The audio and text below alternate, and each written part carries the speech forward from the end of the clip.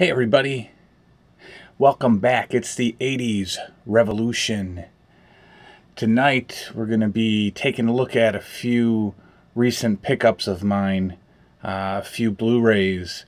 We're going to be looking at a few packages I got in the mail. We're going to do some unboxings. And then I'm going to take you around a room tour, a tour of my room, my collection room. We're going to go through some of the shelves. I'm going to talk a little bit about, some of what I have and meaning behind it and things like that. So we'll get started first with some unboxings down here. Hang on a second. Got a couple packages in the mail over the week and wanted to show you what I got. I'll show these to you and then they'll make a little bit more sense when I start going through the collection. You'll kind of get a better understanding of why I have these things. So first up, these are some eBay packages, some eBay purchases. First item up,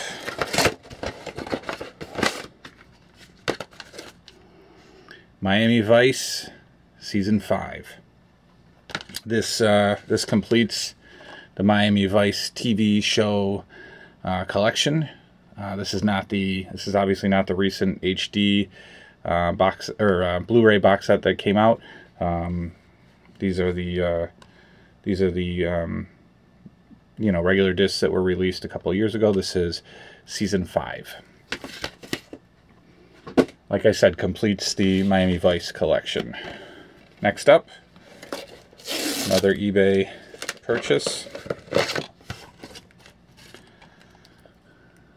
The Rambo cartoon. Short-lived cartoon, 1985-86, obviously starring Rambo, obviously a takeoff of the First Blood movie that came out around the same time.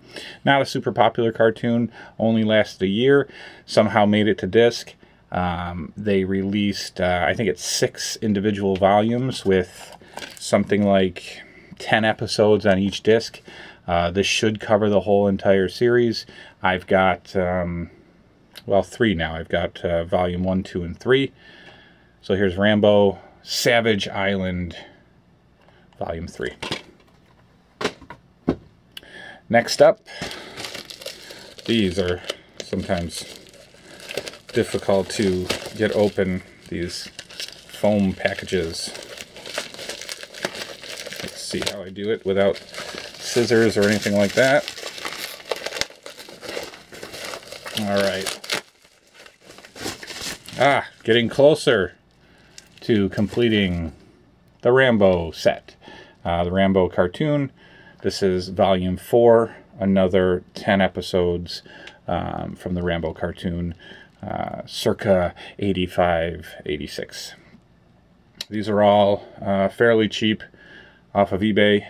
Miami Vice was like $22 in each Rambo season. I think one was like 5 something and another one I paid like $8 for. So inexpensive and on our way to completing a couple of series here. So I am going to, basically we'll talk a little bit about the collection. I've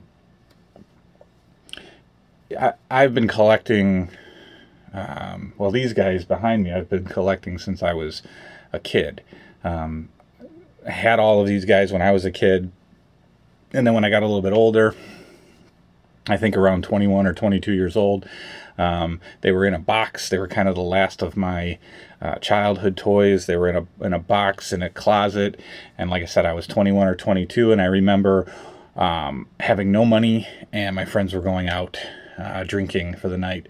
And I wanted some going out money. So I took a whole box of childhood, all of these guys, took a whole box of childhood and brought it to a collectible store, and I think I got $200 for probably about $800 or $900 worth of figures at the time, and went out that night. And so a couple of years later, when I bought a house and things like that, I started wanting to buy these guys back that I had sold so foolishly. And that really just started a whole unstoppable trend of collecting 80s toys, 80s memorabilia, especially things that I remembered having as a kid. That sort of comes first. Even if I have no interest in the item, if I can remember it, then I'm buying it. If I run into it at a thrift store or a garage sale, and I remember having it, I will buy it. So a lot of my collection is stuff that I've had, and a lot of the collection is stuff that I never had, and just stuff from a particular era that, you know, is so special to me. So, like I said, I started rebuying these, and then as you'll see, I started buying them in the package.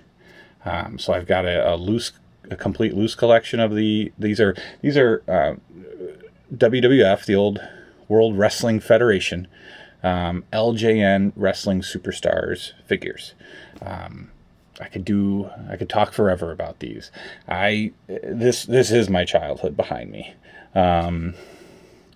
You know, I had G.I. Joes, I had He-Man figures, I had, you know, I had friends, I had bikes, I had Ataris and Nintendos, but this was the only thing I ever played with as a kid, daily. I would play with these guys daily, from probably age 8 to, I'm embarrassed to say, probably 14. Every day, every day. Having matches and creating stories and bad guys and good guys, and I did everything with these guys. I made rankings. I wrote a magazine based on whatever action was happening with the figures. So big, huge part. Always, holds one of the most special spots in my heart and my memories are these guys here. And then, like I said, it just kind of took off. It's expanded. It's expanded to TV shows of that era, to TV shows of the 80s and 90s. I've been collecting those for about a year, and we'll get into that, and you'll see that for a year I've amassed a pretty big collection. That got into Nintendo games. It started with just buying a few, and then I thought, well, maybe I can, get as close to the complete collection as I can. So I started getting those in large quantities, and now I'm up to 400. Board games, just random stuff from the 80s. So we'll take a trip around the room.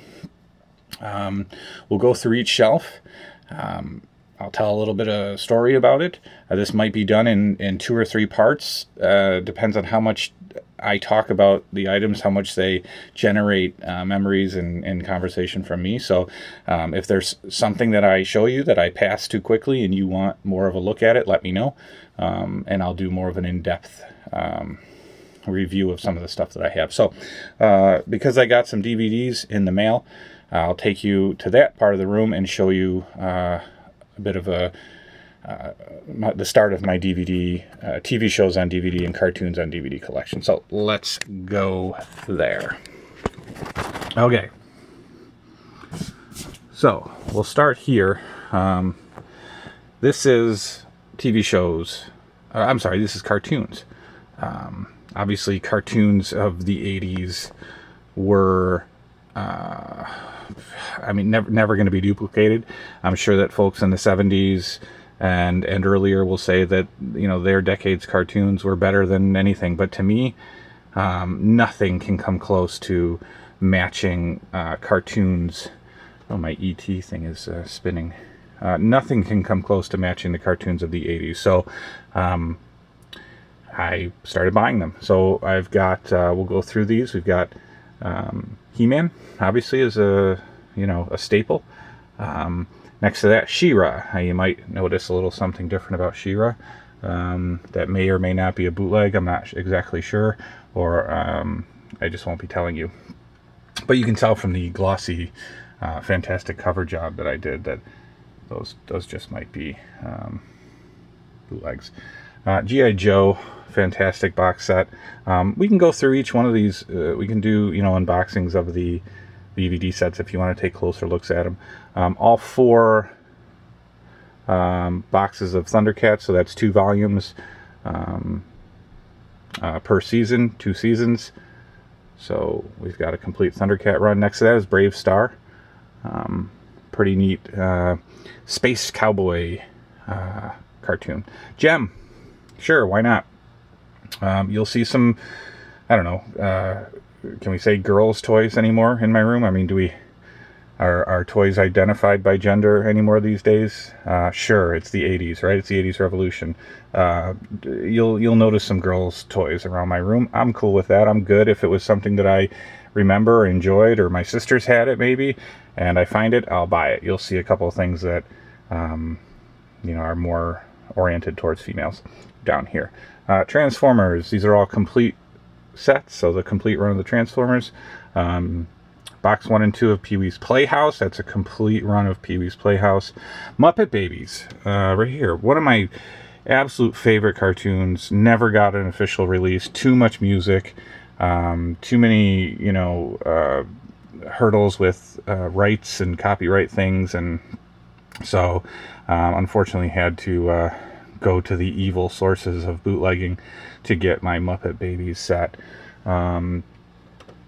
Dungeons and Dragons, The Legend of Zelda, Shirt Tales, Drac Pack, which I've never seen, and I think it's from the 70s or very early 80s, 81 or so, but it was cheap. It looked okay. It's from Hanna-Barbera. Let me move, get a long gang figure out of the way. Drac Pack. Looked cool. It was like $4 on eBay, so I bought it. The Super Mario Brothers Super Show, pretty awesome. Super Mario 3, the complete series. Super Mario World, the complete series. We got Back to the Future, the animated series. We've got Tales from the Crypt Keeper. Pretty neat stuff. I love Tales from the Crypt. I had no idea. Well, I think I remember. I think this was on Fox. I think this was like a Fox Kids show back in the day. Maybe even the 90s. I think it had to be. I think Tales from the Crypt was 90. So, Tales from the Crypt Keeper, oops, a may or may not be bootleg of Hulk Hogan's Rock and Wrestling. Okay, how could any 80s fan, how could any wrestling kid not have Hulk Hogan's Rock and Wrestling? DuckTales, Volume 1, 2, and 3. I think there was never a Volume 4, but I'm pretty sure there's like 20 episodes that never made a disc, so this is not complete, but it is only what's available legally. The Garbage Pail Kids, which I never saw, but why not? Pebbles and Bam Bam, the complete series, Hanna-Barbera. Chuck Norris, Karate Commandos, literally 5 episodes in this entire run. 5 episodes, and that's it. So I don't know when this was on. I don't know why it would only run for 5 episodes, but Chuck Norris Karate Commandos, complete 5 whole episodes. Pup Named Scooby-Doo, seasons 1, 2, 3, and 4. The 13 Ghosts of Scooby-Doo, which is another 80s, kind of a piggyback off of the popular Scooby-Doo. There is the popular Scooby-Doo in a pretty cool box set, which we can go through if you'd like sometime. Comes in the Mystery Machine. Coming along here, we've got kind of some must-haves. Again, the Teenage Mutant Ninja Turtles. That's a complete run. Might be missing a series because I'm actually watching it right now. So I think season 3 I'm currently watching. So it's not down here.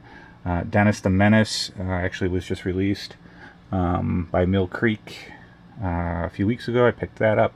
The Ghostbusters, these are the ones that just came out, and there's sort of some issues with these. This was the first 5 volumes that came out maybe 6 months ago, and then they started releasing 6 through 10.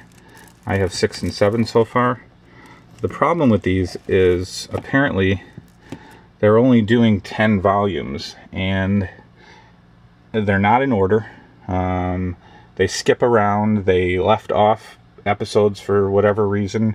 So when I get the 10th volume, I'm still going to be short about 21 episodes, which is unfortunate because the real Ghostbusters, the Firehouse set is going on eBay for like $400 and up. So I'm gonna have to get those missing episodes somehow. Cops, pretty underrated 80s, 90s cartoon.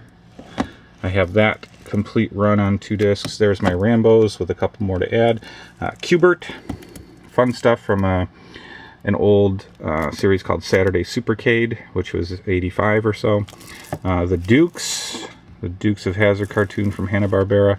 The original Ghostbusters. Yes, not the real Ghostbusters, but the original Ghostbusters from Filmation. Bit of a bootleg there. Brady Kids. Super Friends. A couple of discs, or a couple of seasons of Super Friends. My Pet Monster complete series. Gummy Bears complete series. Also possibly from the depths of illegal means. Not entirely sure. Star Wars, the Ewoks. Good stuff.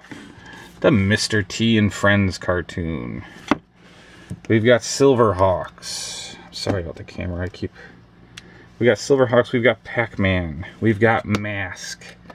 A fantastic show. A fantastic toy line. Mask is fantastic. And Beetlejuice. Okay. Oh, and next to that, obviously, is the Flintstones. Hiding behind some Remco Rocky figures from 83. Clubber Lang, Mr. T, and of course the Champ with belt, championship belt.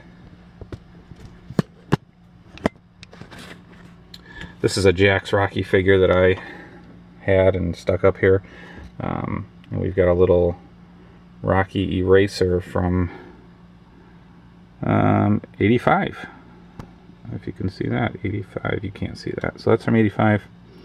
So next to that, the complete run of the Flintstones in a neat, kind of like a radio, I don't know, it looks like a sort of an old, well, obviously a prehistoric radio. So, cartoons on DVD, shelf number 1 above it. I've decided that, you know, I can't collect every figure from every line because I will completely run out of room.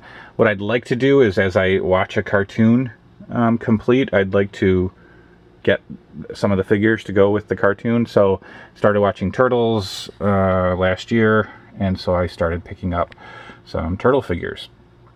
These are all original Playmate 1988 figures, and that's Series 2, 1989.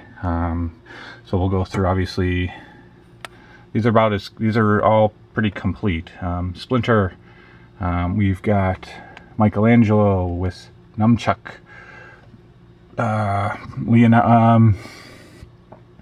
Raphael with Psy weapon. We've got April O'Neil. She's got a suitcase and a camera, and inside the suitcase is a pistol, which is kind of hard to explain to my 4-year-old. Thanks, 80s. Donatello with stick, or whatever, bow, I think it was called. Leonardo. We've got Shredder in the back, the evil Shredder. We've got Bebop. My 4-year-old has Rocksteady right now. We've got a foot soldier. From Series 2, we've got Casey Jones. We've got Krang, the evil Krang. We've got Baxter Stockman. And we've got Rat King. What do I have that's not down here that my kid has? Rocksteady. And I think that's it. We share. A couple of loose packages, which, I don't know. If they come with the figure, I like them. I love hanging on to stuff like this. You can just... This one had a bubble, which is still kind of intact. I love that. Little Turtles collector figure case that a lot of action figure lines had. He-Man had, the wrestling figures had, Turtles had, and nobody ever put their figures in those cases. So, but it's pretty cool to look at. I got a Turtles lunch pail behind there. Back here, just some starting lineup figures. Loved those as a kid. These I got from a garage sale like a year ago. they were just in a big box, and the guy just wanted to get rid of them. So I think I paid like $8 for, I don't know, 100 starting lineups. I sold them all on eBay and as one big giant lot because I just didn't have the room for them. But I did keep the USA, I think it's a 92 Dream Team. I kept some of those figures. I kept the kind of the NBA background stand, and then I kept all the Yankees starting lineups that came in that batch. I think a couple of them have fallen. I think Don Mattingly fell over behind there because I'm a Yankees fan, and if I'm going to have starting lineup figures, I pretty much only want the Yankees ones, so I kept those. I'm not really actively pursuing them, but if I pick them up, I'll pick them up. All right, let's see. Coming over here, we've got a bookshelf, starting lineup Talking Baseball. Pretty cool. Picked that up at a Goodwill for like $2.99 a while back. I have a couple of Dallas Cowboys starting lineup figures. That was my team when I was a kid. So we got Emmitt Smith and Troy Aikman and Herschel Walker up there.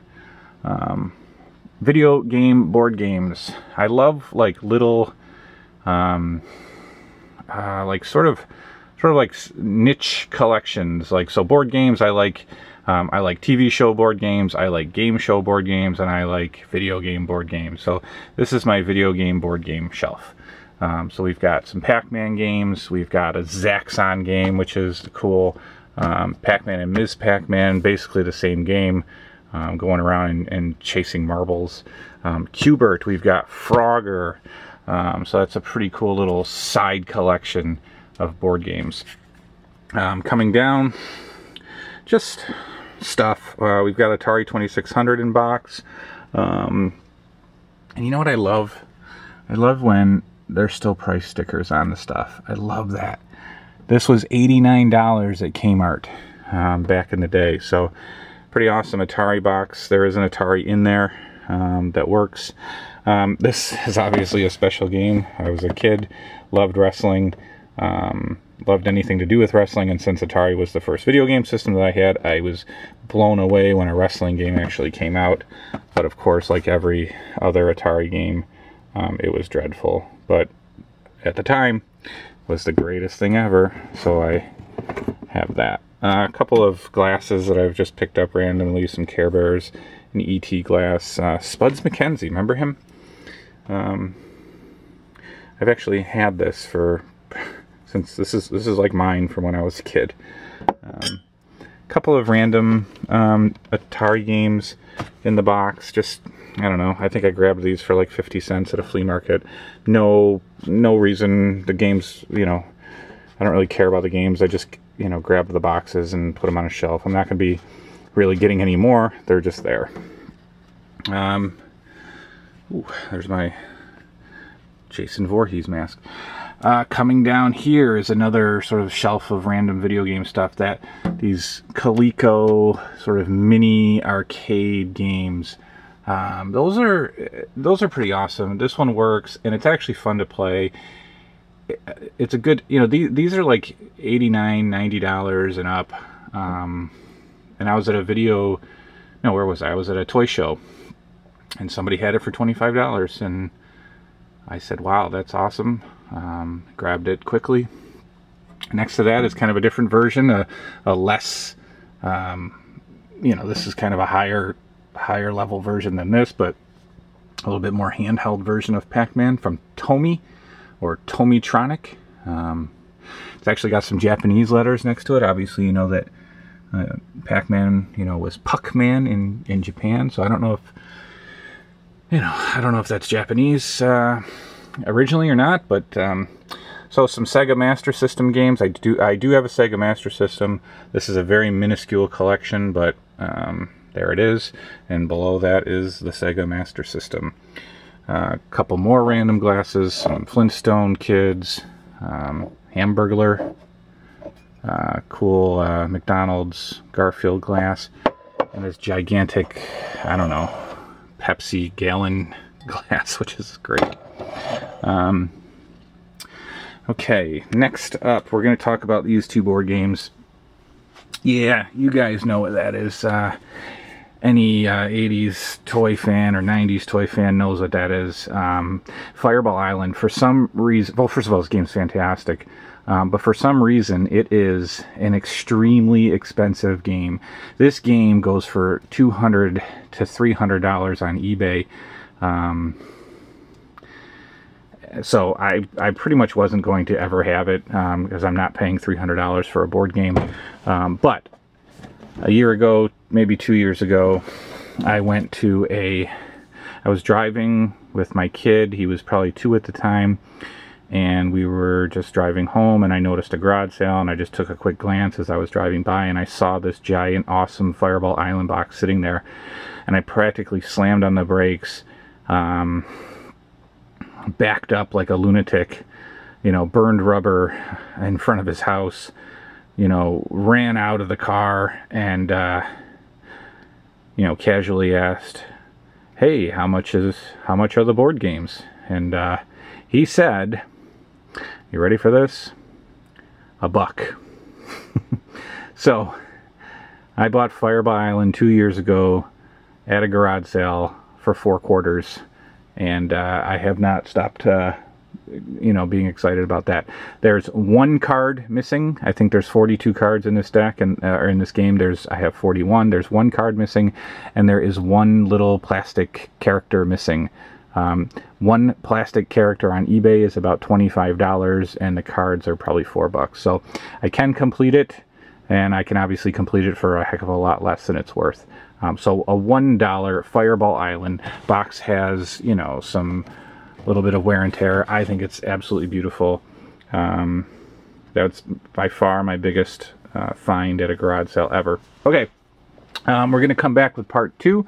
So this once again, and I will say goodbye. This was Collection Room part 1. We're going to go through the rest of the room probably now in about, probably going to do it in about 3 or 4 parts. So look for part 1. Let me know what you think. We'll see you soon for part 2 on the 80s Revolution. Take care.